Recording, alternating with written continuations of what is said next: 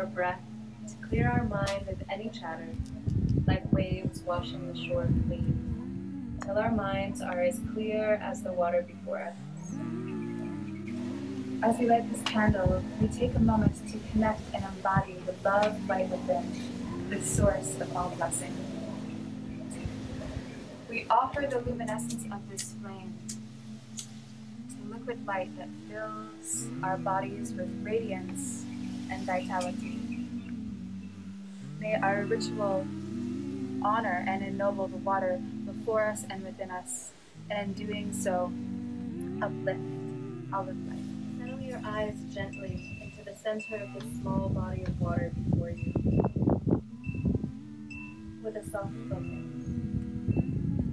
And as you gaze at this little liquid life form, become aware that she is gazing back at you. She is subtly perceiving you, your presence, your countenance. Water, please accept our offering of vortexing elements as a token of our love, respect, and gratitude. As the earth was born from water, we offer the earth element back to water. As our sun was born of water, we offer the fire element back to water. As our breath is born of the waters within us, we offer the air element back to water as we sing.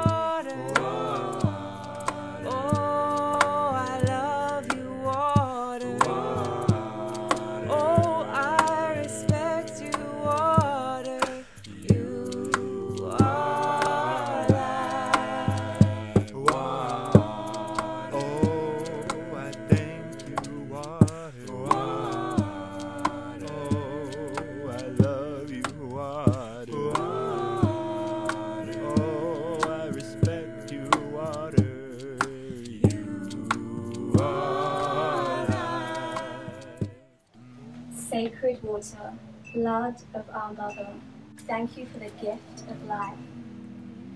May we too give back to you by giving thanks each time we drink, protecting waters around the world and ensuring that clean water is a right for all.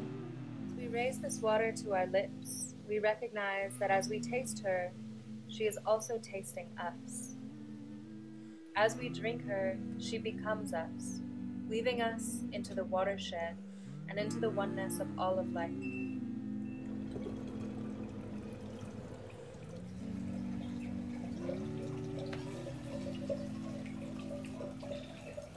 I offer you this sacred cup of life, because water is life. Blessed be the water.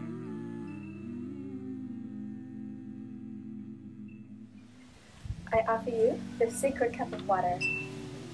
The water is life. Blessed be the water. Blessed be the water.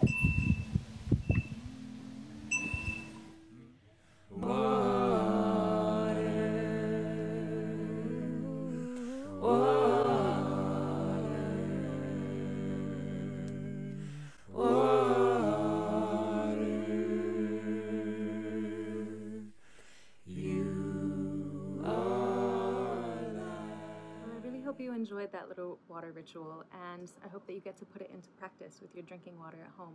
Even just 5 minutes of conscientious connection with your water in the morning can drastically impact not only the water's quality, but also your state of mind throughout the day. Now, I collaborated with Carolyn Griffith, a professional ceremonialist, to create this ritual to invite you into a deeper relationship with water in honor of all of the Indigenous water protectors around the world. So we really invite you to record your own version of this ritual, whether at home by yourself with your drinking water, or in a group context, this ritual is flexible enough to adapt it to any kind of scenario, and it's simple enough to be taught and shared really widely. So you can upload your own version and tag #WaterIsLifeBlessingRitual. And you can find more details about the ritual, the science behind it, a cheat sheet for conducting your own water rituals at home, as well as links to all of the water alchemy tools used in this video in the PDF ritual guide that will either be linked below this video or in my bio, depending on where you're watching this. Or you can find it easily on my website, waterislife.love, under the resources tab. So I want to briefly explain certain aspects and phrases of this ritual, just so you understand sort of why we structured it this way. Again, more detailed explanations and resources can be found in the PDF download. So of course, everything in the universe, everything in creation is made of the fundamental elements, right? Earth, air, fire, water, and ether. And the most exalted water contains all 5 elements. Now we can work with these elements in creating alchemically balanced water, and then in turn creating an alchemically balanced physical body too, because you are made of water, right? Your body also contains varying ratios of these 5 elements. Now, Earth arose from water. Since the beginning, the Earth was covered in oceans. Long before the first continent, Pangaea, there was the ancient superocean called Panthalassa. And balanced water contains the earth element in the form of dissolved buffered minerals that are a key to its ionic conductivity and its medicinal benefits within our bodies. Now, fire also arose from water, since fire is alchemically ruled by the sun and born of the sun. And water, in the form of amorphous ice, midwives and births stars, like in the cloud nursery that birthed our sun, the Orion Cloud Complex. It has enough water vapor to fill the Earth's oceans 10 million times. And there's actually tons of amorphous ice found, amorphous ice phase water found in the umbra of sunspots in our sun. The sun wouldn't be the sun without water.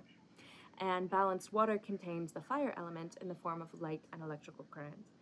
Now for air, we can see that the air arose from water because that primeval ocean existed long before oxygen on Earth, and it gave rise to our atmosphere. And even now, our oceans produce 70% of the oxygen on Earth, and the remaining 30% is mostly produced by water processed inside of plants, the transpiration of trees. So balanced water contains the air element in the form of dissolved gases like oxygen and molecular hydrogen, and water's ability to breathe is crucial for it to be healthy. Now for ether, we can see that the ether is always in communion with water, ether being another name for the quantum field, the timeless, spaceless ocean of energy, which seems to be the non-physical counterpart to the physical liquid that we know of as water itself. Now in this ritual, when we say, as you gaze into the water, be aware that she's gazing back at you and perceiving you, it's because water is a very sensitive being. She is aware of her surroundings and records memories of everything in her environment. She records that into her molecular structure. So water is both a sensory organ of the earth, which perceives both physical and etheric stimuli, and it's a liquid intelligence that remembers those stimuli. And in the ritual, we vortex the water because it brings more coherence to the molecular structure, which creates a liquid crystallinity that makes the water more hydrating and more vibrant and alive. In essence, it just sort of activates more of water's latent capacities that become dormant when the water lies stagnant. Now, vortexes also mimic water's movement in nature, and water just really loves to spiral. Also, it helps to aerate the water, incorporating more of that air element in there, and it can potentially uplift the minerals that we added into their ormus state. So when the vortex spins the ions, it induces these tiny magnetic fields, and then the addition of magnetic and piezoelectric, light or sound energy just further amplifies the organizing function of the vortex. So remember, just vortexing your water isn't enough to energize it, only to organize it. Even structured water still needs to mature, as Schauberger called it, or to be energized. And this is one of the reasons why we also sing to the water. So big thanks to the vocalist Lindsay Scott for this beautiful song as a part of this ritual. You know, the human voice has a really beautifully symbiotic relationship with water. You don't have to be a singer. It doesn't matter how you sound. What matters is just your sincere prayer, because that's the vibration that water receives. She hears your heart and she remembers. And we can clearly see this when witnessing the cymatics of sound vibration in water. The science of cymatics literally shows us how sound influences the geometries within water.